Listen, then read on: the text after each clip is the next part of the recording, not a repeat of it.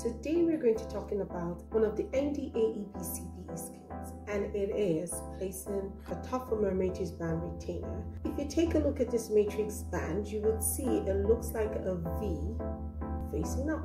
Now you want the slot facing up. With this band facing up like a V, you fold it like so.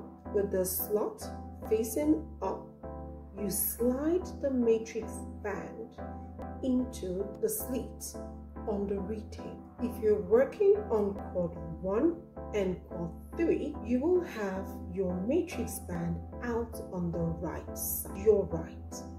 If you're working on cord 2 and cord 4, you will have your matrix band come out from the left side, right, left, right, left.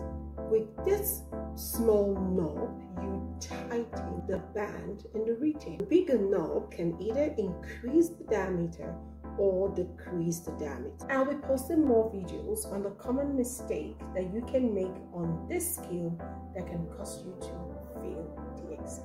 This is Oli Omobai. I'm the founder of License Ready with Oli. Subscribe and let's crown your journey with success.